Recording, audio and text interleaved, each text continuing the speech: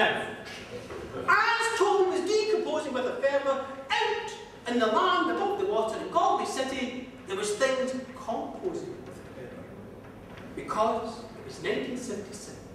And all the poets of Galway, and the musicians, and the puppeteers, and the playwrights had decided to get together and set up the Galway Arts Festival. And they were planning to have it in April 1977. And they all wrote poems and they all wrote songs and they were planning for months and months and months. And eventually April came around, April 1977, for the launch of their very first Galway Arts Festival. And people from the world came round and they all met down there on Spanish Arch. There was folk from everywhere, there was folk even from Cavan and Kerry there. And there was reporters and camera crews and all manners of stuff. And the first musician got up and he was going to say a big pronouncement to launch the very first Galway Arts Festival. And he stepped forward with his back to the river.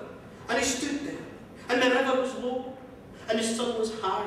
And it was a nice warm day. And in the water, the gas behind Toby was getting stronger and stronger, more and more feverish. And then suddenly, as the man stood up, there was a mighty pop! And out jumped Toby's bottle body like a cork from a champagne bottle and whipped through the air. Woo! Up it went. And there was water flying everywhere, and as his body went higher and higher and higher, there was bits falling off its strange ribbons of skin and bones and more cheese all flying through the air, and higher and higher and higher it went, and everybody was looking at it, and suddenly all the cameras went. And as the body got to its very, very highest point, suddenly everybody looked and they went, "Wah!